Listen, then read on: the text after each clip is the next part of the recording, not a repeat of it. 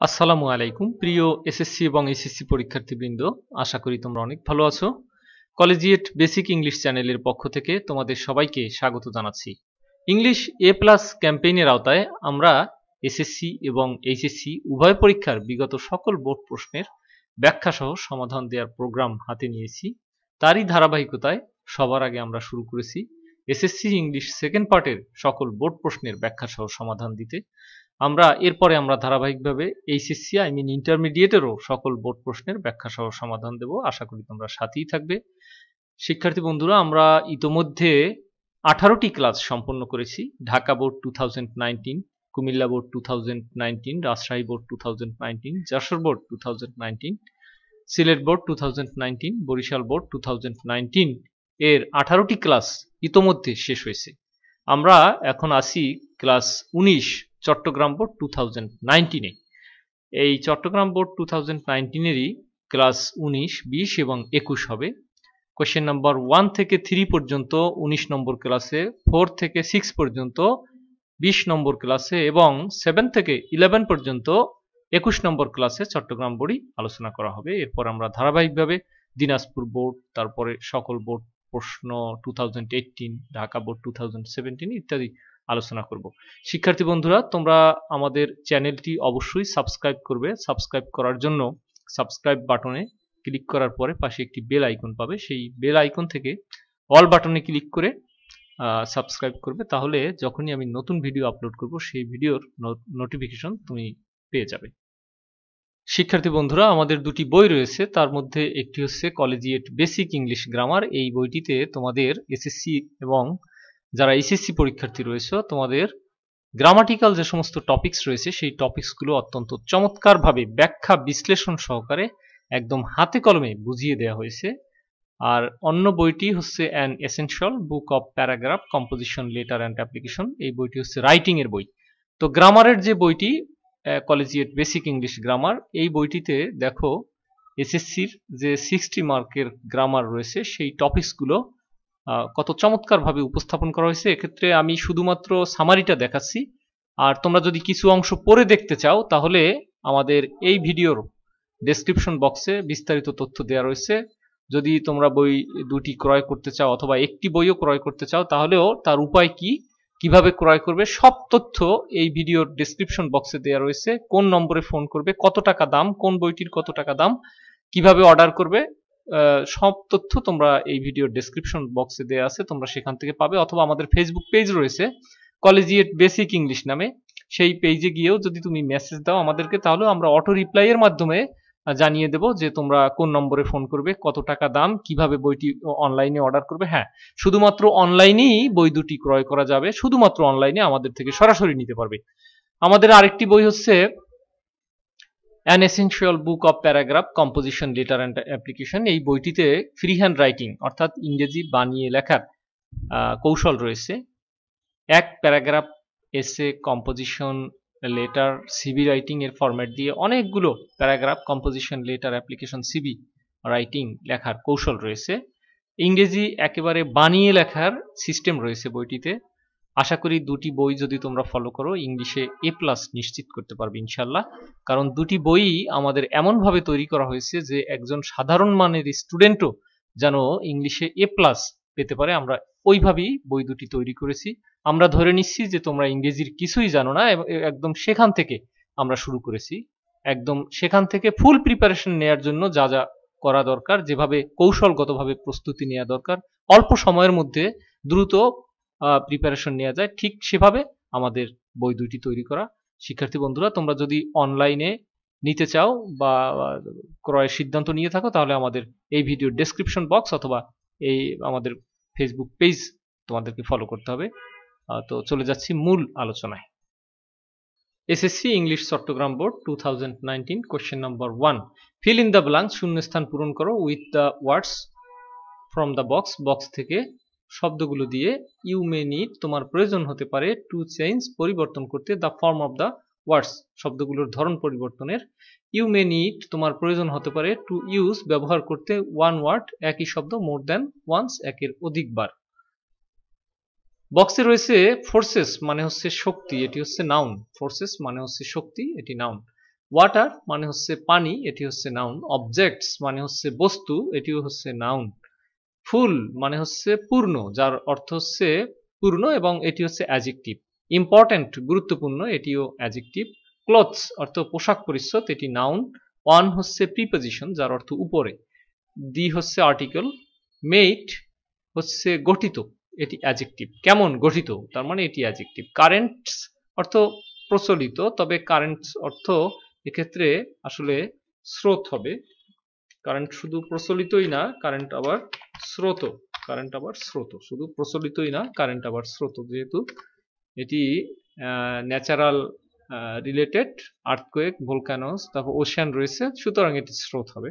যাই হোক, the world অর্থ বিশ্ব, is dash of uncountable natural and man dash objects. তাহলে বলতে পারি যে দ্য ওয়ার্ল্ড অর্থ বিশ্ব, ইজ হচ্ছে dash of uncountable natural and man made objects.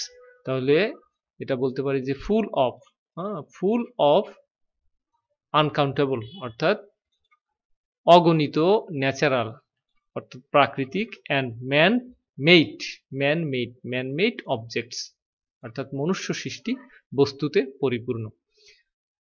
এই যে ইজ রয়েছে, তারপরে ফুল, ইজ হচ্ছে অ্যামিজার ওয়াজওয়ার এর পরে সাধারণত ভার্বের পাস্ট পার্টিসিপল ফর্ম অথবা অ্যাডজেক্টিভ বসে, তাহলে এক্ষেত্রে ফুল হচ্ছে adjective. The world is full of uncountable natural and man made objects. Objects হচ্ছে নাউন, তো নাউনের আগে অ্যাডজেক্টিভ বসে, সে কারণে ম্যান এর পর দেখো এই অবজেক্টস এর পূর্বে মেড ব্যবহার করা হয়েছে, যেটি হচ্ছে অর্থপূর্ণ এবং গ্রামাটিক্যাল দিক থেকেও শুদ্ধ। মেড মানে হচ্ছে গঠিত বা তৈরি, তাহলে এটি হচ্ছে কেমন তৈরি, এটি অ্যাডজেক্টিভ। তারপরে অবজেক্টস হচ্ছে noun, adjective plus noun. Natural dash R Stones, trees, air and dash. তাহলে ন্যাচারাল বলতে পারি, যেহেতু অবজেক্টস এর কথা বলা হয়েছে, তাহলে ন্যাচারাল অবজেক্টস বা বস্তুগুলো, আর হচ্ছে স্টোনস, এগুলো হচ্ছে স্টোনস পাথর, ট্রিজ গাছপালা, এয়ার বায়ু, অ্যান্ড ড্যাশ। তাহলে আমরা একটু খুঁজে দেখি ন্যাচারাল অবজেক্টস গুলোর মধ্যে বক্সে কোনোটি রয়েছে কিনা। এই যে ন্যাচারাল অবজেক্টস, ওয়াটার পানি, এটি বলতে পারি, তাহলে অ্যান্ড ওয়াটার পানি। ওকে, ম্যানমেড অবজেক্টস অর্থাৎ মনুষ্য গঠিত অবজেক্টস বা বস্তুগুলো, আর হচ্ছে হাউজেস মানে গৃহ, কার্স গাড়ি, ড্যাশ অ্যান্ড কেমিক্যালস। তাহলে বলতে পারি যে মনুষ্য সৃষ্টর মধ্যে পরে এর মধ্যে ক্লথস কাপড় চোপড়, তাহলে বলতে পারি কাপড় চোপড় ক্লথস, এই নম্বরে ক্লথস। অ্যান্ড কেমিক্যাল, আচ্ছা and chemicals. Natural dash R cyclones, earthquakes cyclone ভূমিকম্প, আগ্নেয়গিরি ভলকানোস আগ্নেয়গিরি, স্টর্মস ঘূর্ণিঝড়, অ্যান্ড ওশান ড্যাশ। তাহলে বলতে পারি যে ন্যাচারাল ফোর্সেস অর্থাৎ প্রাকৃতিক শক্তি, শক্তিগুলো কি কি, ন্যাচারাল ফোর্সেস প্রাকৃতিক শক্তিগুলো, আর সাইক্লোন, আর্থকোয়েকস ভলকানোস, স্টর্মস ঝড়, অ্যান্ড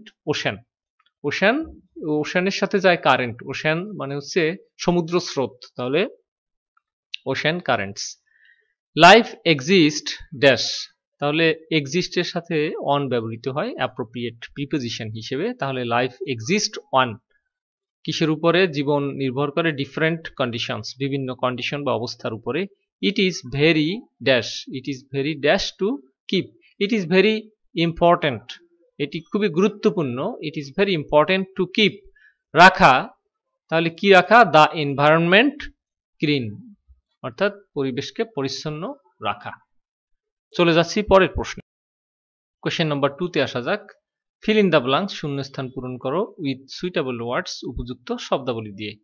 রোড অ্যাক্সিডেন্ট মানে হচ্ছে সড়ক দুর্ঘটনা, ইজ হচ্ছে dash regular phenomenon in Bangladesh, বাংলাদেশে একটি রেগুলার বা নিয়মিত ঘটনা, তাহলে একটি নিয়মিত ঘটনা, ইজ আর রেগুলার, তাহলে এ ব্যবহৃত হবে, আর regular phenomenon in Bangladesh. Many people অনেক মানুষ, ডাই মৃত্যুবরণ করে, dash road accident every year প্রত্যেক বছর সড়ক দুর্ঘটনায়, এই যে দুর্ঘটনা মানে হচ্ছে রোড অ্যাক্সিডেন্ট, কিন্তু আমি যদি বলি দুর্ঘটনায়, এই যে এ বিভক্তি, এই জন্য ইন রোড অ্যাক্সিডেন্ট, সড়ক দুর্ঘটনায়। রোড অ্যাক্সিডেন্ট মানে হচ্ছে সড়ক দুর্ঘটনায়, সড়ক দুর্ঘটনায় যদি বলি তাহলে ইন রোড অ্যাক্সিডেন্টস, তাহলে আমাকে ব্যবহার করতে হচ্ছে ইন প্রিপোজিশনটি এ বিভক্তি প্রকাশ করতে, তাহলে in road accidents every year. So সুতরাং ইট ইজ কনসিডার্ড, এটা বিবেচনা করা হয় অ্যাজ হিসেবে, অ্যাজ ড্যাশ, অ্যাজ কি, অ্যাজ হ্যাজার্ড মানে হচ্ছে একটি বিপর্যয় হিসেবে বিবেচনা করা হয়, হ্যাজার্ড মানে হচ্ছে বিপর্যয়।